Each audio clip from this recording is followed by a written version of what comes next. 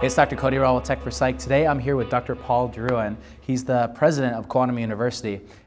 And Dr. Paul, thanks so much for having me this week. I actually knew about you for a couple of years before you contacted me online and asked me to come to the conference. And just being here, talking with you and learning from you has just been so much fun, and I just want to thank you for that. Thank you, and thank you yourself to be here, because you bring such an expertise and experience. And you bring this kind of bridge between science, psychiatry, and the field of wellness and quantum medicine, if we can say. I think that really came out of me just being really interested in technology and the different technology that we have to show things that are happening in the physical world. And I think that as technology progresses, we're going to see more and more of these things.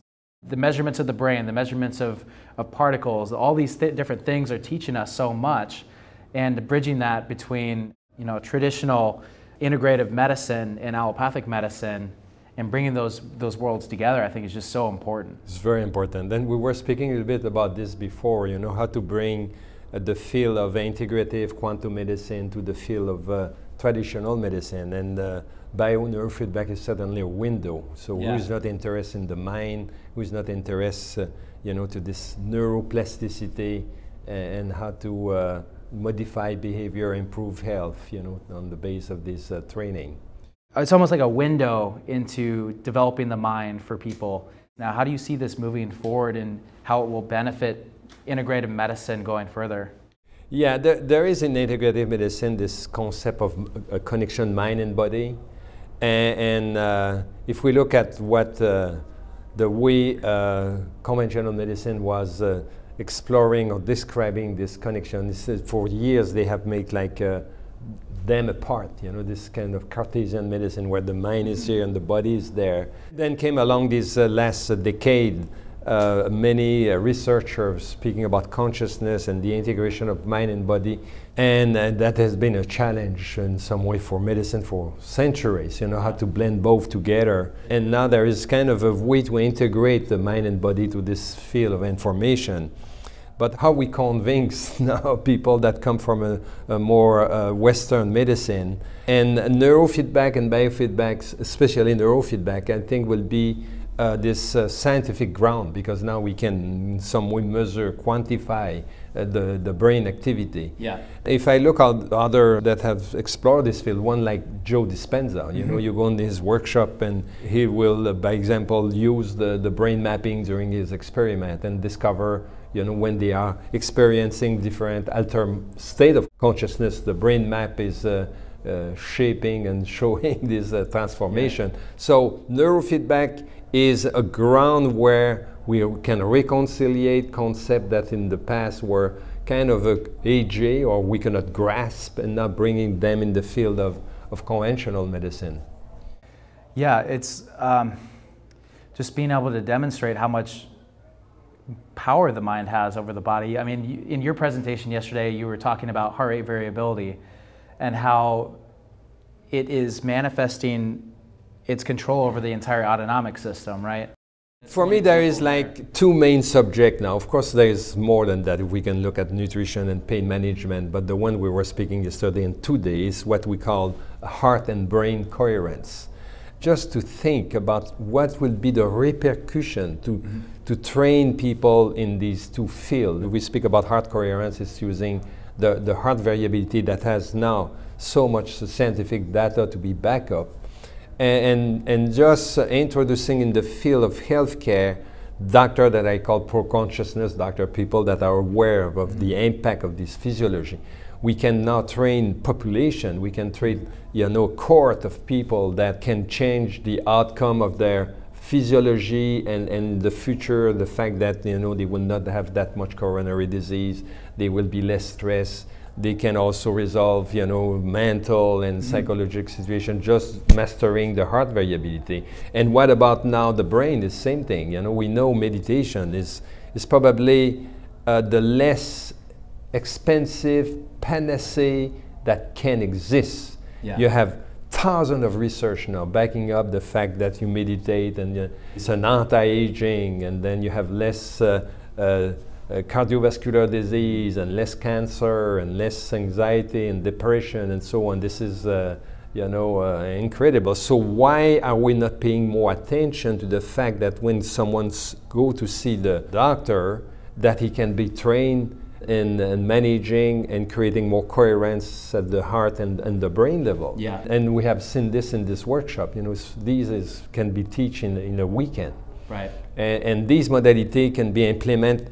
I can see this in the healthcare in the future, where you have a doctor, conventional, of course, dealing with, disease and physical situation, but you will have also what we call, this is what I call pro-consciousness doctor or wellness doctor, who will be kind of a coach, training people and changing this balance where the client is not waiting to be diagnosed for something bad, it is just trained to prevent all these conditions. And this is where we are in our healthcare. Yeah. If we don't add this ingredient in the healthcare, right. I don't think we can solve this crisis of healthcare now. I think I see that attitude even play itself out in meditation teaching that I've been trying to do the last couple of years, because it's almost like people are of the mentality that if I get stressed, I'll just meditate and that'll lower my stress level. And they don't understand that it's actually the day-to-day practice that actually prevents them to getting to the stress level in the first place.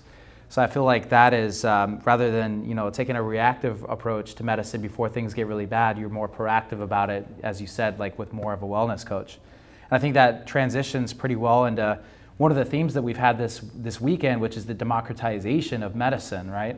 So important. There is many routes how we can develop the biofeedback. We can develop the neurofeedback more kind of a medical model, and I think this is important because still, we will have people consulting neurofeedback practitioners, psychiatrists, or doctors because they have specific conditions, ADD, autism, and they can address these medical issues with more sophisticated equipment.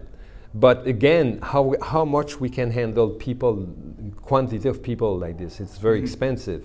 There's another way to look at neuro and biofeedback where technology now will be available in the hands of clients. And this is where the smartphone technology, digital technology come in. And does this smartphone has changed our lives in the last 20 years? Right. And I think the same thing will happen now in the medical field, where these practitioners will be working in tandem with the client, having this smartphone technology where at home he can practice heart variability, where at home he can create a better brain coherence through meditation or other exercise. And then the practitioner monitoring these clients, now we have software available that where he can monitor how the meditation is going and how the heart variability is going.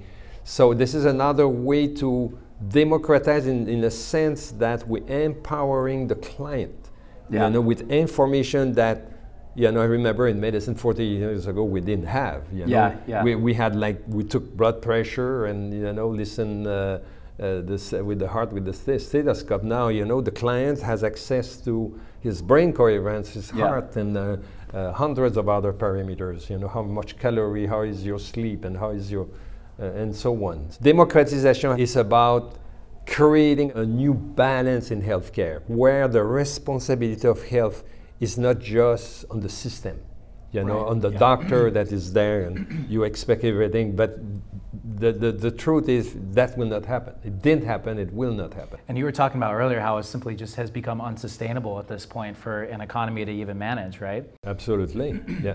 Come from Canada, we have universal healthcare. Come here, we're debating this now. But these aren't the crux of the problem. The crux of the problem. The problem is how we practice medicine. It's not the question who pay the bills, because nobody can pay the bills anymore. Right. The question is how we change our way to look at the individual.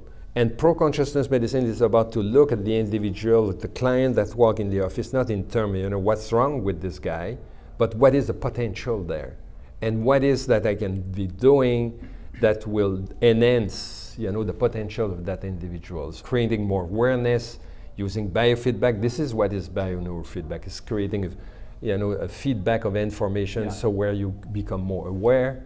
This will be a game changer. This is what I'm thinking. Yeah, I think as this was mentioned in one of the Quantum University videos, but as genetic analysis has come along, how many diseases have we really been able to say this gene or this protein is such a multivariate problem that you start wondering about things about like thought and how it really affects the body and how the genes are expressing themselves, and how we can see that if you do a meditative technique and elicit a relaxation response, that's turning on different genes and metabolism or immune function, and all these different things are turning on. You are exactly now in what is the core of the medicine for the next decenny. We have to make a choice, okay? We are teaching Quantum University, of course, quantum physics, new biology with Bruce Lipton. Yeah. You know, where the main statement is to say you're not determined by your genes. And what determines your genes is how you think, you know, your environment, your emotion, you know, this field of information around you. So what this means? It means that at the end of the day, you are master of your health destiny.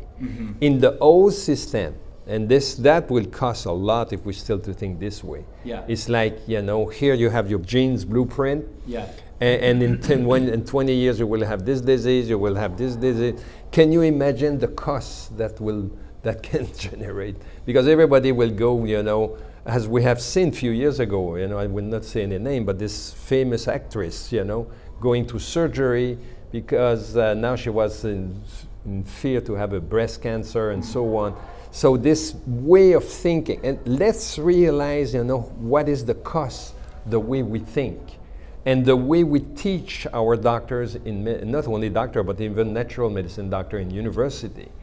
You know, because this is at the end of the day the one who paid the bill, you know, get. You know, it's like the way you think, the foundation of the curriculum has consequence later on, you know, on these effects. And just thinking about genetics, you know, it's dramatic. If we go in the route where we determine by the gene, there's nothing we can do. We have an army of doctors that is just establishing the disease, that most of the time we just have symptomatic treatment for. We are in a doom, going into a doom route. If the other way you start to train doctors that are more, let's say, oriented to this pro-consciousness medicine, where they see the client in terms of potentiality, now we have totally a different outcome at the end. Well, I love that the vision is empowering the client or the patient. It's just so awesome. And I love the work that you guys are doing here in terms of really being brave, in terms of bringing in this idea and not even necessarily standing up to the medical community, but say, hey, there's another aspect of this. We need to consider this. And this is bringing in integrative medicine. And I know that I had said earlier that I've been seeing that more and more in my practice, especially with the military, bringing in different alternative treatments, because when it comes to things like PTSD or traumatic brain injury or these other chronic ailments that don't have a very good, you can't just automatically do surgery for someone, or you can't give them a specific medication. These wraparound integrative treatments are what is really showing to get people better. And you guys, I think, are just, you know, thinking outside of the box and really, like, you know, very intently thinking about what is the most effective strategy and how we can bring that to the client. And you guys are very, like, client focused, I noticed too. You really care about the patients. Yeah, we care, and I like to say, you can see people come from everywhere. Yeah. So this, I would say, hunger for this kind of knowledge is from everywhere. Yeah. And it's also from medicine, because as you said, we're not, what we promote is to integrate this to the model of healthcare, actually. It's not to, and the demand is there. Now the question is where we get that information and how we get trained and how we introduce in our healthcare system this type of pro-consciousness doctor. And this is what we have designed with Quantum University. We have designed kind of a curriculum that gives this kind of broader understanding, and then at the end of the day, they can also practice modality like neurofeedback and implement this technology. It's nice to see the technology catching up to it too, because I think that the more we learn about epigenetics, brain scan technology, neurofeedback, it really gives a lot of credit to what people have been talking about for a long time in terms of integrative medicine treatment strategies. Yeah, you have pointed this in your conference. That's very important. You know this. You give me kind of a taste of what would be the future, because you know because what we speaking today is just the beginning. Just the first sparkle, right? Because first of all, the smartphone will just get more powerful, and these headbands, you know, tracking brain waves will refine, and then we will add, as it goes, much more possibility to this technology. The future is bright, Dr. Paul. Thank you so much for interviewing with me, and it's been a great week here. Thank you to be here. You All know, right. your doctors like you are really big hope for this Thank you, healthcare. sir. Thank you very much. All right, if you guys have any questions for Dr. Paul, just leave comments below. You know, we'll do our best to answer them, and thanks so much. Tune in next time. We'll have episodes coming up soon. Thanks. Thank you.